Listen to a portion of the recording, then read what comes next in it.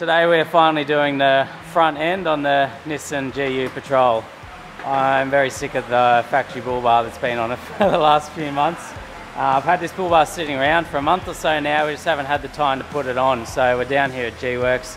There's a little bit of noise, so I'll try and work in and around that. We've got a little shed out the front here. So to go on, we have a brand new Razorback bull bar, a Runva winch, which is in pieces here out of the box. Got some spotties to go on too, so they're the Light Force HTX2 spotties. And we have a UHF and antenna set up here, so we've got the Oricom, you know, your box and your handheld, and then the antenna for it.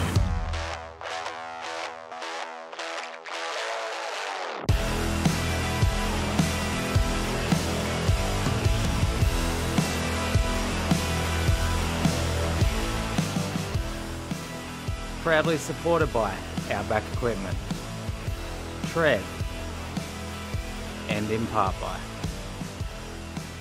Oh, it's bloody hot here, so I'll be sweating this whole video as per usual in the summertime doing these jobs. I'll run through each part a bit more in detail as we put it on when it's a bit quiet around here, of, you know, why I went each one and why I got it, and I'll do a costing of the whole thing at the end. But step number one is just going to be to pull this factory alloy bull bar off. So I'm getting rid of this one because I don't like the look of it. It looks like crap. It doesn't have a winch cradle or anything in it, and being alloy, it's not that strong. Like, I've already bent it. So yeah, we're going to get the Razorback steel one to go on, which has got your winch cradle and everything, and much stronger and better approach angles as well. So Zach's here helping me do it again. He's already pulling that other one off, and then we got the boys here at G-Works. If we get stuck in anything, who can help us too.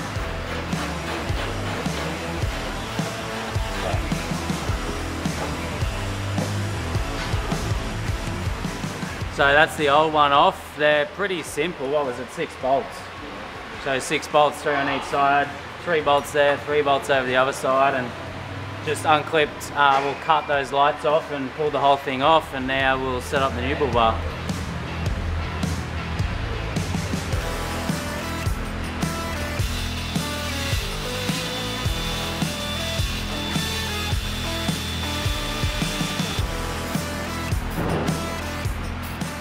Just cleaned up those mounts a little bit because there was a little bit of rust on them, so just yeah, shone it up a bit, sprayed some paint on them.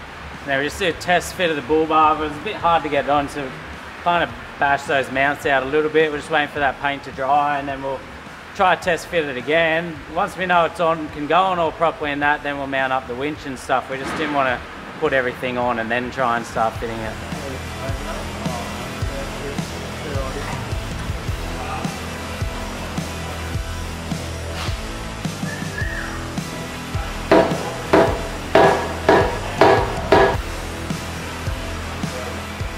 That bar fits up all good now, so once we bent those brackets out a little bit, sits on sweet. We've also mounted the UHF on that just while waiting for that paint to dry. And now we just got to work out, yeah, mount this winch up, so we've got to start mounting all that into the bull bar before we put it on. It'll be easier to do it that way.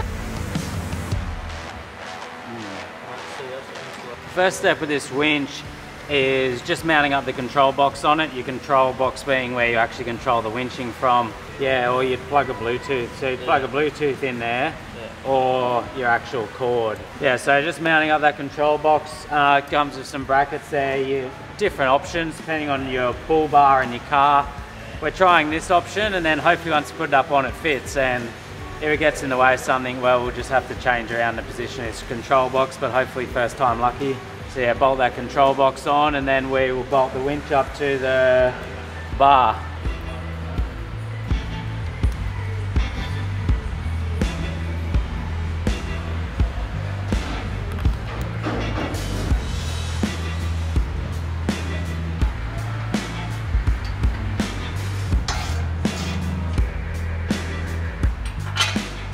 So we've got that winch mounted up now, we've got the control box on it, so it just basically bolts in with 4 big bolts on the front side of it there. And we'll put this winch and bar on now, and hopefully it all fits and lines up.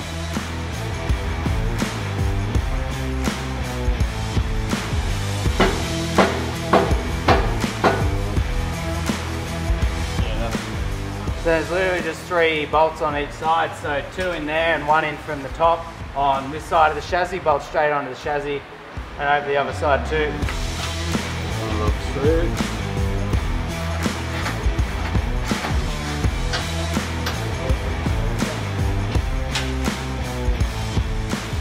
We're just going around now, tightening up those 6 bolts and bolt it nice and tight onto the chassis. Check all those winch bolts, and it looks bloody amazing. Way better now with that new bar on. Really sets off the look of the Patrol. And then after we've done that, we'll have to finish wiring up the winch, maybe mount up the spotties, and probably end it there. So I'd say we'll mount the spotties, but we'll wire up the UHF and spotties another day, maybe tomorrow or so. While Zach's finishing tightening up those bolts, I'll run through the Razorback Bullbar and the Runva winch why I went them. The Razorback Bullbar it is ADR approved, meaning it's airbag compatible, so it's still fully legal, and it's one of sort of the only custom ones in Australia that you can get that's like that, other than obviously off-the-shelf bull bars like, you know, ARB, TJM, Ironman and stuff. Razorback are a local company down in Melbourne, so, you know, they make these bull bars and they're strong and they look bloody great is one of the main reasons I went for it. I sort of shuffled through all the bull bars. I didn't mind the look of the ARB ones too, but I sort of wanted something a bit more custom and unique, and Razorback sort of just fit everything. And yeah, it was really come down to a looks thing. I think they look bloody amazing on the Patrol. And the Runva winch, why did I go that? Well, I've had Ironman winches in the past, which, you know, they've been good. I haven't really had any dramas with the Ironman winches, but I thought I wanted to try something different. I made a post on Instagram, on social media, and sort of asked around, you know, what's everyone recommend? The 3 most recommended were Runva, Carbon, and Worn. But Runva was the leader out of all them. Worn are very expensive, and Runva seemed to be ahead of Carbon. I haven't tried any of the winches, but yeah, that was basically why I went them, and they're a good price, and yeah, lots of good feedback. Didn't really hear much negative about them at all, and I think they're IP67, so they're fully water submergible, dust proof and everything like that. They're a fully sealed unit, so give it a go.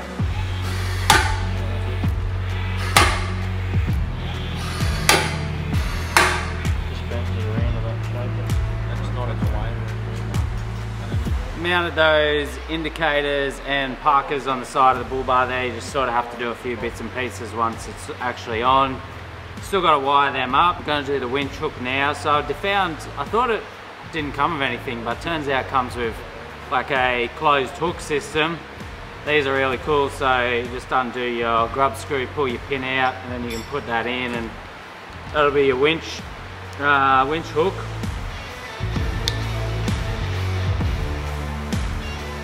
That's that on there, so once we've actually got it running, you'll just be able to wind it back in, and then that'll sit up against your fairlead there. Zach's just doing the isolator switch for the winch now, so that needs to get mounted up in the engine bay there.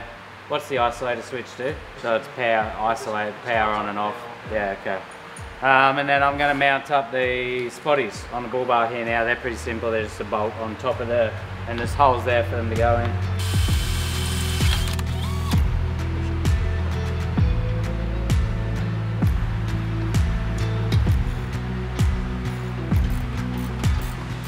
This red one here is the power for your winch, so you got this one which comes straight from your winch to your isolator and kill switch there, where you can switch it on and off, and then you've got another one comes out over to your battery there to provide power. So we just got to finish tightening them up, and we just mounted it, drilled that bracket in there, mounted it there.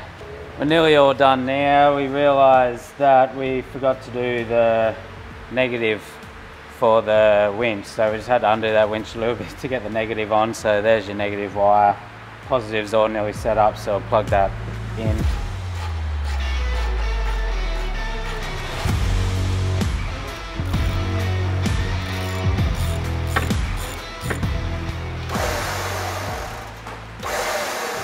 That's good news.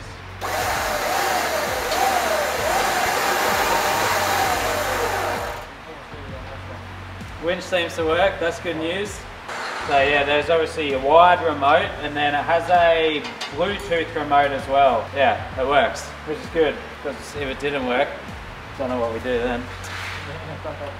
That's just about us done for today, I reckon. We've both had enough. What was that, maybe 3-4 hours. First time both of us done a winch. A little bit of mucking around learning there, but glad that we sort of did it ourselves and learned how it all works. That'll be us done for today, and we'll come back to keep going with the rest another day.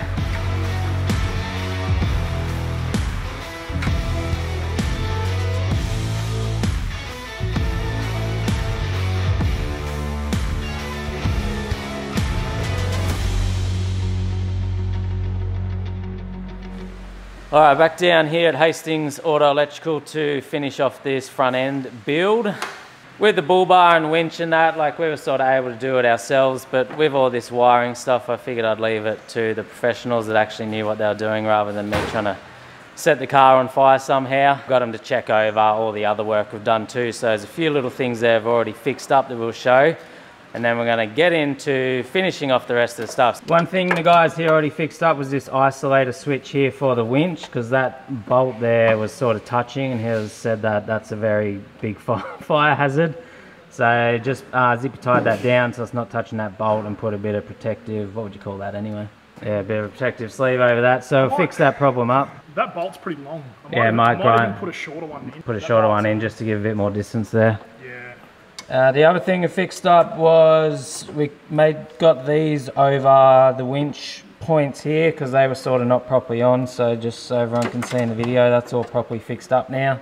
We've already done the Bullbar wires. So Pat at S&P actually did it the other day when he was doing some work on the car, so he's put a plug on them too, so if you ever have to actually pull the Bullbar off, you can just undo that plug rather than having to cut your wires or whatever. And then this is another thing that Pat did. He put some new points here on the battery. So we got 2 nice new points there, and just sort of neatened up some of that cabling and got rid of some old stuff that was there too. We've actually been on a trip as well since put this Bullbar and winch on, and used the winch a couple of times, and it's been great. Works really well, so yeah, super happy with that winch. And I think that was all I had to catch up on, and now we'll get into today's jobs. So the first job for the day is going to be actually wiring up the spotties, because we mounted them last time but hadn't wired them. So we have the wiring harness, is the light force one they provided with the lights, that way it should all match up. So what's the plan, Josh, for connecting it up? How do you do it? The way that I normally do it is I'll mount the relays first, or relays in this situation. There's 2, pretty much just have like a mount point. These are sort of like a prefabricated harness, so they're all, you know, nicely insulated, and they're kind of ready to go. It's very much plug and play. Effectively connect up the lights. They just plug straight in, do they? They do, yeah. Yeah, so they plug straight into the lights. Just a Deutsch connection straight on the back of the light. There's a couple of little extra things that we need to do. So we've just got like a high beam trigger point, and then a Parker. Spotlights have to be wired with the high beam legally, don't they? They can only come on with your high beam. Yeah, so in this case we'll have a separate switch, but that switch is activated via the high beam itself. Yeah. So you can effectively turn them on and off with high beam only. You can leave the switch turned on, but then pull back on the high beam. Yeah, and it'll actually cut the spotties out as well. So. And then you just need to bring this, there's obviously some cable there you have to bring through the firewall in under there to mount your switches there for the lights. Yep, so we'll sand, that's the switch cable there.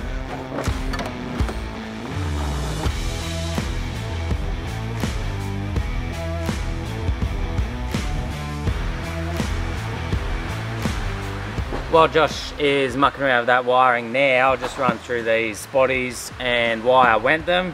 So yeah, they're the HTX2's hybrid driving lights. So I think they are a HID in the middle, and then you got your LED ring around the side there. I don't know, like, they're made in Australia. They're fully waterproof, so they're your higher waterproof rating.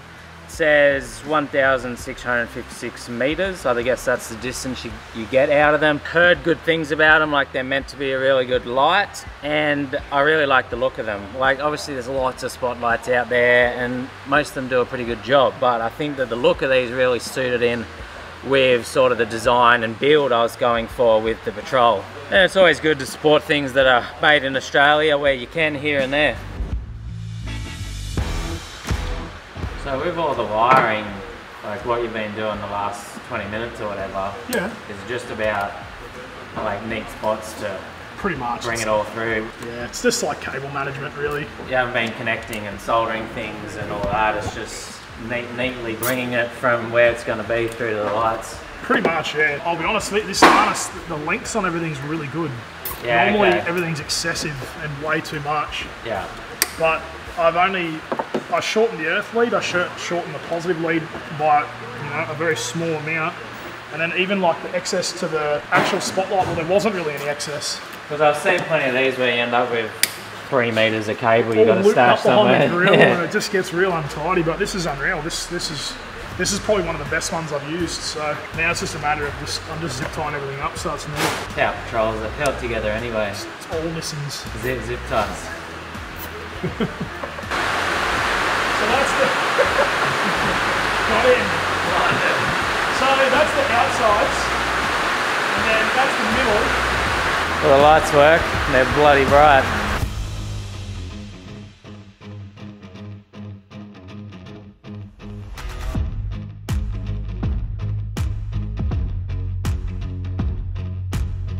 So that's your outer rings? Yep, and then the inner rings.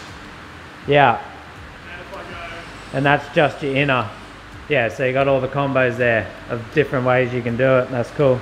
And then there's obviously, so you got the 3 combos you can do, and there's your switches, so you can turn each one on and off. Obviously have them both on at once, or you can just have your outer ring on, or just have your inner light on. Next step is going to be mounting up the UHF. So I just bolted on the aerial the other day. That's nice and easy, but what we're going to have to do is connect it to your head unit here. You control a speaker microphone. So it's an Oricom one, what is it, the DTX 4200, so it's a dual receiver one, meaning you can actually have it on 2 channels at once, which is really handy, because what I'll often do is I'll have it on the channel that I'm talking to Dad, say Dad on, and then I'll have the other channel on scan that picks up any other groups or people in the area. So I really like this one for that reason. But yeah, run Oricom in all the other vehicles and always works well. They've got a 5-year warranty. So it'll just be a matter of connecting it to this lead, through your firewall. You mount your control box somewhere like under the dash out of the way, because you don't actually need to access that. Everything is on the handheld piece itself, so you can do all your controlling, sound, channel changing, talking through that. And I'm going to use this to mount it, which is a magnetic mount. With this aerial too, I don't know if I said this, but this is a 3 or 3.5 dBi. But it's an interchangeable one, so can you see that on the camera? No. So you can actually unscrew this cap and then add on an extension there, and it becomes a 6.5 dBi. So I really like that antenna for that reason too, because it's perfect for the mountains. A shorter one, like a 3 dBi, will give you higher range but less distance, but then once you change it to that 6.5, it won't give you as much height range, but it'll give you much longer distance range, so that's better for your desert conditions, outbacks, things like that. So you just carry that extension pole with you. One other thing we're going to do, which I've sprung on the guys here because it only turned up yesterday in the mail, but it's the usual story where you ask someone to do a job, then you turn up with 10 extra things for them to do on the day as well. It is a mobile phone signal booster, so it's a selfie thing. So how it works is it won't give you reception. Like if there's no reception where you are, you won't just magically get reception, but it will boost any reception you do have. So if you're somewhere and say you've only got 1 bar, it'll turn that 1 bar into like 4 bars and give you proper service. These signal boosters are something I've never tried or used out, but I'm definitely keen to, and heard good things about them. Just so many situations where we're out the bush and my phone will like ding or chime, and I'll have a few messages come through and I'll have that like tiniest bit of reception, but no matter how many times I try to call or message back, I just can't get it to go through. So that's where you turn this on and then it'll boost that signal and you'll be able to get that going easier. So really it's like a safety network, I guess, to be able to contact others and use that reception when you need it. So it comes with an antenna, which we're going to mount on the Bullbar. There's a spot next to my UHF one. And then this is your actual device, which you'll just need to find somewhere to put that.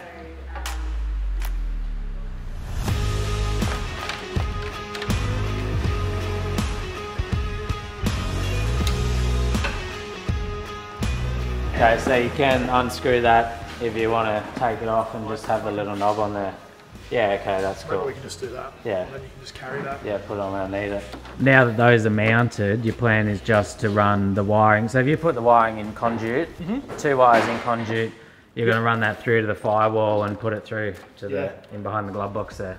Yep. So it's just cable management just now. Cable management, yeah. Just running it as like neat as possible sort of thing. Like this is quite good. It hasn't had like 15,000 different things added to it. So like it's quite nice to run cable in and yeah, it's not a mess. Because it's not a spaghetti like jungle of cable. Yeah.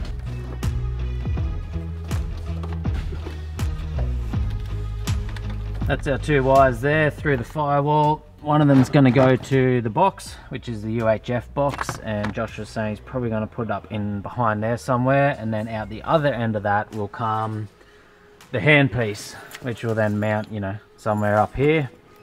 Then the other wire needs to go to the self-fire, the box. It's not actually too big once you pull it out there, so I just have to find somewhere to mount that. You need to get power for them too. So obviously these 2 wires are signal for the antennas for them, and then we need to, I have to check with Josh how he's going to do that, but yeah, get power to actually run them. And then the power supplies for that, I'm going to just basically just take off the head unit.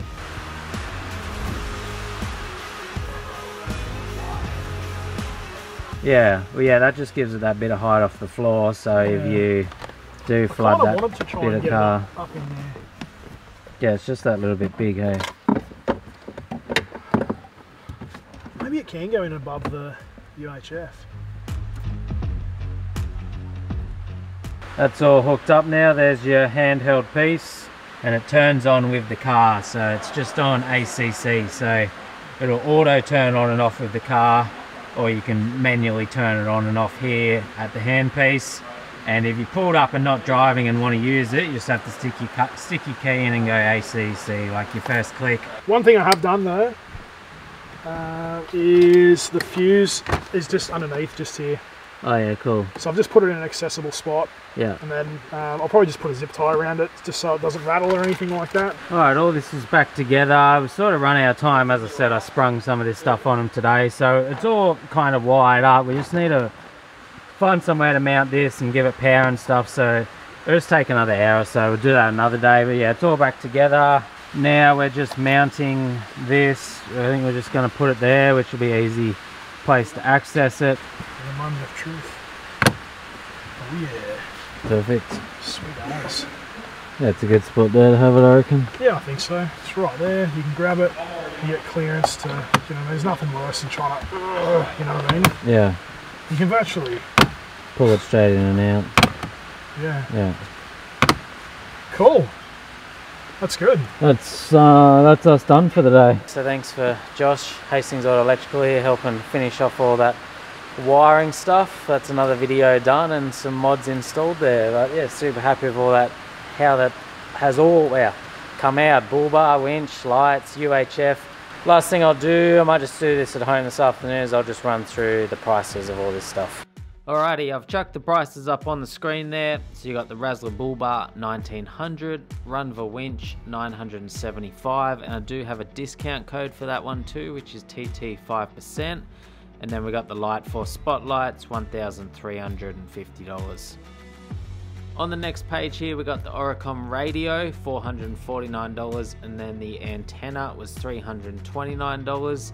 And I do have a discount code for the Oricom gear as well, which is Tyler15. And then the Self-Fire Go from Outback Equipment with the antenna for it, that was $899 for the pack there, which included everything. If you got any questions, let me know. Hopefully you enjoyed the video, and I'll see everyone in the next one. Today we are finally doing the, well, there's a lot of noise around here. So I'm getting rid of this one. Boom, boom. I figured, and then obviously with, and then, boom. Wow, that's bright now.